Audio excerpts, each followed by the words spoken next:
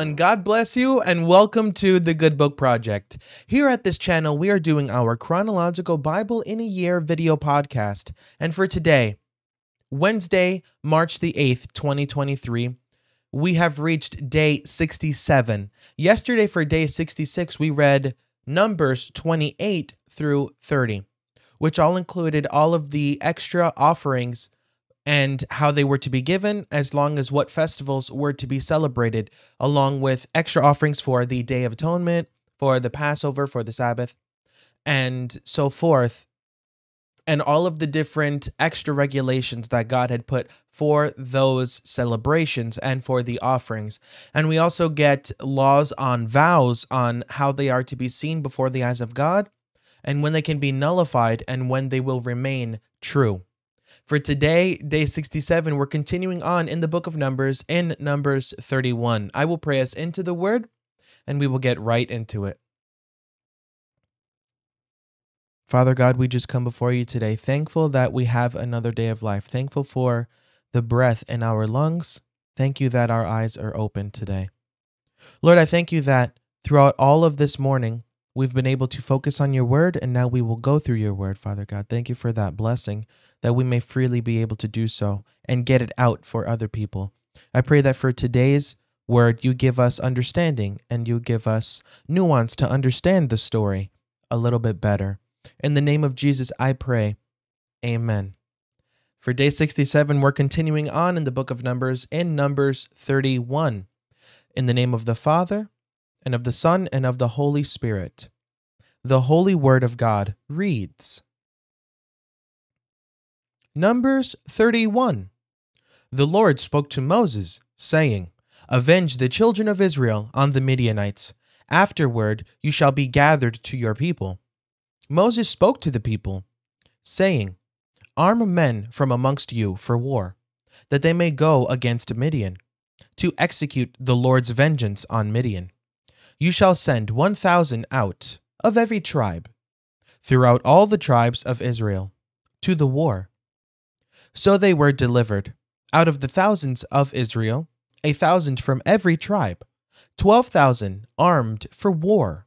Moses sent them, 1,000 of every tribe, to the war with Phinehas, the son of Eleazar, the priest, to the war, with the vessels of the sanctuary and the trumpets for the alarm in his hand. They fought against Midian, as the Lord commanded Moses. They killed every male. They killed the kings of Midian, with the rest of their slain, Evi, Rechem, Zur, Hur, and Reba, the 5 kings of Midian. They also killed Balaam, the son of Beor, with the sword.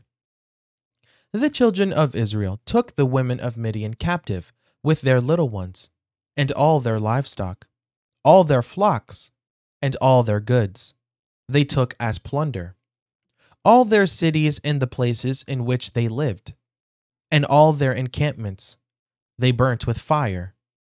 They took all the captives, and all the plunder, both of man and of animal. They brought the captives with the prey and the plunder to Moses, and to Eleazar the priest, and to the congregation of the children of Israel, to the camp at the plains of Moab, which are by the Jordan, at Jericho.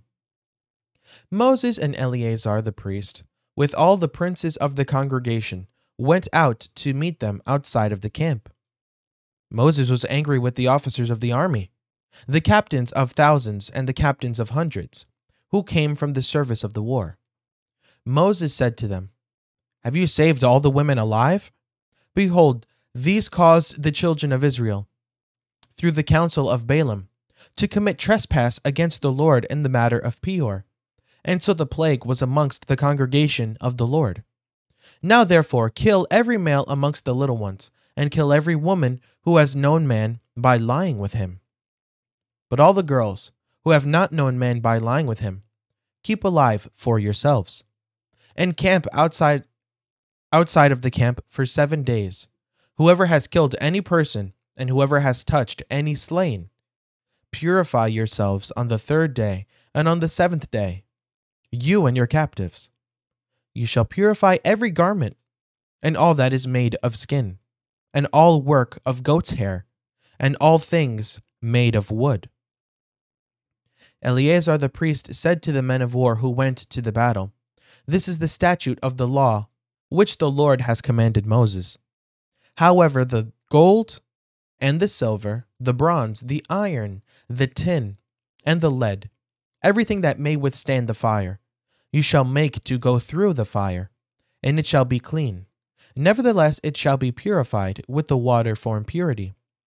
All that doesn't withstand the fire, you shall make to go through the water. You shall wash your clothes on the seventh day, and you shall be clean. Afterward, you shall come into the camp." The Lord spoke to Moses, saying, "Count the plunder that was taken, both of man and of animal, you and Eleazar the priest, and the heads of the fathers' households of the congregation, and divide the plunder into 2 parts between the men skilled in war, who went out to battle, and all the congregation. Levy a tribute to the Lord of the men of war who went out to battle, 1 soul of 500, of the persons, of the cattle, of the donkeys, and of the flocks. Take it from their half and give it to Eleazar the priest for the Lord's wave offering. Of the children of Israel's half, you shall take 1 drawn out of every 50, of the persons, of the cattle, of the donkeys, and of the flocks, and all the livestock, and give them to the Levites, who perform the duty of the Lord's tabernacle." Moses and Eleazar the priest did as the Lord commanded Moses. Now the plunder, over and above the booty which the men of war took, was 675,000 sheep, 72,000 head of cattle, 61,000 donkeys, and 32,000 persons in all, of the women who had not known man by late lying with him. The half, which was the portion of those who went out to war, was in number 337,500 sheep, and the Lord's tribute of the sheep was 675. The cattle were 36,000, of which the Lord's tribute was 72. The donkeys were 30,500, of which the Lord's tribute was 61. The persons were 16,000, of whom the Lord's tribute was 32 persons. Moses gave the tribute, which was the Lord's wave offering, to Eleazar the priest, as the Lord commanded Moses. Of the children of Israel's half, which Moses divided off from the men who fought. Now the congregation's half was 337,500 sheep, 36,000 head of cattle, 30,500 donkeys, and 16,000 persons. Even of the children of Israel's half, Moses took 1 drawn out of every 50, both of man and of animal, and gave it to the Levites, who performed the duty of the Lord's tabernacle, as the Lord commanded Moses. The officers who were over the thousands of the army, the captains of thousands, and the captains of hundreds, came near to Moses. They said to Moses, "Your servants have taken the sum of the men of war who are under our command, and there lacks not 1 man of us. We have brought the Lord's offering, what every man found: gold ornaments, armlets, bracelets, signet rings, earrings, and necklaces, to make atonement for our souls before the Lord." Moses and Eleazar the priest took their gold, even all worked jewels, all the gold of the wave offering that they offered up to the Lord, of the captains of thousands and of the captains of hundreds, was 16,750 shekels. The men of war had taken booty, every man for himself. Moses and Eleazar the priest took the gold of the captains of thousands and of hundreds, and brought it into the tent of meeting for a memorial for the children of Israel before the Lord. Numbers 32. Now the children of Reuben and the children of Gad had a very great multitude of livestock. They saw the land in Jazer, and the land of Gilead, behold, the place was a place for livestock. Then the children of Gad and the children of Reuben came and spoke to Moses, and to Eleazar the priest, and to the princes of the congregation, saying, Ataroth, Dibon, Jazer, Nimrah, Heshbon, Elilah, Sebam, Nebu, and Beon, the land which the Lord struck before the congregation of Israel, is a land for livestock, and your servants have livestock. They said, If we have found favor in your sight, let this land be given to your servants for a possession. Don't bring us over the Jordan. Moses said to the children of Gad and to the children of Reuben, Shall your brothers go to war while you sit here? Why do you discourage the heart of the children of Israel from going over into the land which the Lord has given them? Your fathers did so when I sent them from Kadesh Barnea to see the land. For when they went up to the valley of Eshcol and saw the land, they discouraged the heart of the children of Israel, that they should not go into the land which the Lord had given them. The Lord's anger burnt in that day, and he swore, Surely none of the men who came up out of Egypt, from 20 years old and upward, shall see the land which I swore to Abraham, to Isaac, and to Jacob, because they have not wholly followed me, except Caleb, the son of Jephunneh, the Kenizzite, and Joshua the son of Nun, because they have followed the Lord completely. The Lord's anger burnt against Israel, and he made them wander back and forth in the wilderness 40 years, until all the generation who had done evil in the Lord's sight was consumed. Behold, you have risen up in your father's place, an increase of sinful men, to increase the fierce anger of the Lord towards Israel. For if you turn away from after him, he will yet again leave them in the wilderness, and you will destroy all these people. They came near to him and said, We will build sheepfolds here for our livestock, and cities for our little ones, but we ourselves will be ready, armed to go before the children of Israel, until we have brought them to their place. Our little ones shall dwell in the fortified cities because of the inhabitants of the land. We will not return to our houses until the children of Israel have all received their inheritance. For we will not inherit with them on the other side of the Jordan and beyond, because our inheritance has come to us on this side of the Jordan, eastward. Moses said to them, If you will do this thing, if you will arm yourselves to go before the Lord to the war, and every one of your armed men will pass over the Jordan before the Lord until he has driven out his enemies from before him, and the land is subdued before the Lord, then afterward you shall return, and be clear of obligation to the Lord and to Israel. Then this land shall be your possession before the Lord. But if you will not do so, behold, you have sinned against the Lord. And be sure your sin will find you out. Build cities for your little ones, and folds for your sheep, and do that which has proceeded out of your mouth.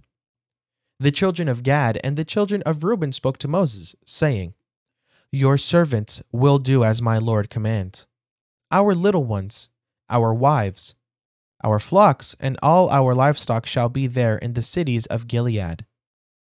But your servants will pass over, every man who is armed for war, before the Lord to battle, as my Lord says. So Moses commanded concerning them to Eleazar the priest, and to Joshua the son of Nun, and to the heads of the fathers' households of the tribes of the children of Israel.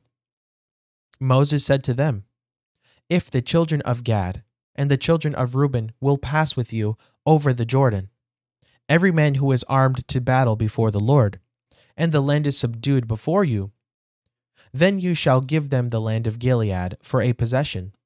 But if they will not pass over with you armed, they shall have possessions amongst you in the land of Canaan.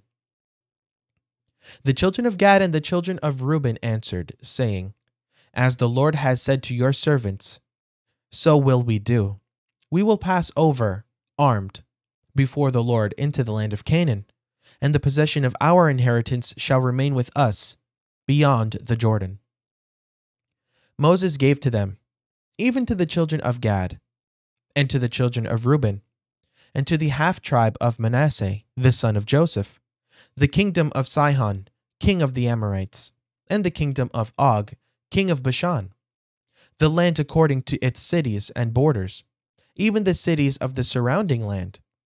The children of Gad built Debon, Ataroth, Aor, Atroth, Shophan, Jazer, Jogbehah, Beth Nimrah, and Beth Haran, fortified cities and folds for sheep.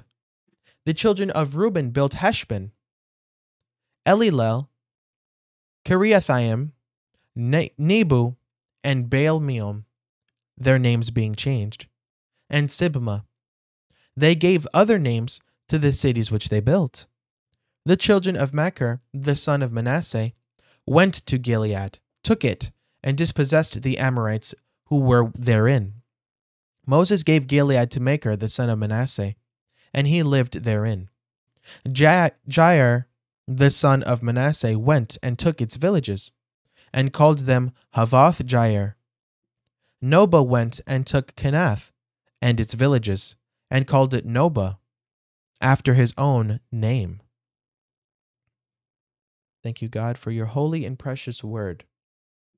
We begin in this passage with the Lord telling the children of Israel through Moses to take vengeance on the Midianites for what they had done before. So the Lord instructs Moses to go and take Midian and strike down all of the men in battle. And they do.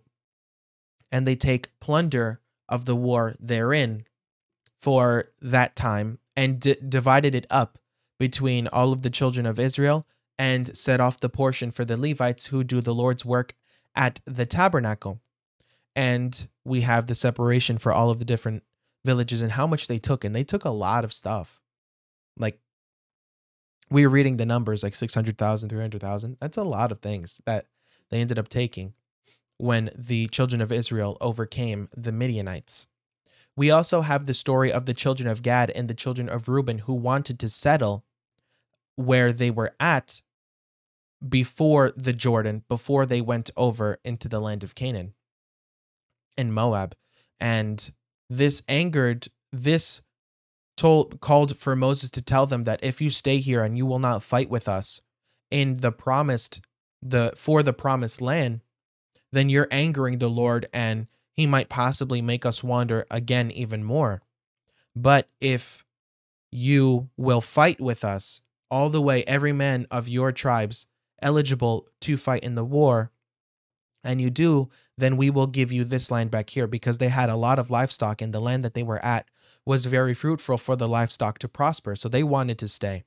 But Moses said you could only stay if you promise to go into the land of Canaan and fight with your other tribes, your other brothers, the children of Israel, to make sure we're fulfilling God's promise that this was the land chosen for all of them, not just for some of them. And if they were to fight with them, then they would be given the land in which they were promised. And then the children of Gad built cities, and the children of Reuben built cities as well, for their livestock and for their women and children to reside at while they go off to war, off to go take the land, promised land, full of flowing milk and honey. Day 67 is complete, and I'm so happy you made it out today. Please like this video and subscribe to the channel if you haven't. And please subscribe and hit the notification bell so you can get notifications for every time our podcast goes up. I will pray this out of the word for today, and we will go throughout our day. Father God, we thank you. Thank you for giving us March 8th, 2023. Thank you for letting us go through your word just another day. We are so ever grateful. Humble our spirits that when we read the word of God, we are really intaking and trying to understand, Holy Spirit. I pray that we live within the will of God today, in his perfect will for our lives. We live with his blessing, filled with the love of Jesus Christ, inside of the Lord's protective hand. I pray blessings over everyone who has heard this message, and I pray that God uses us for his glory. Lord, you can do all things. We bless the name of the Lord. In the name of Jesus, I pray. Amen. Day 68 is tomorrow, and I hope you return for it. May the Lord bless you and keep you. May the Lord cause his face to shine upon you and be gracious to you. May the Lord lift up his countenance towards you and give you peace.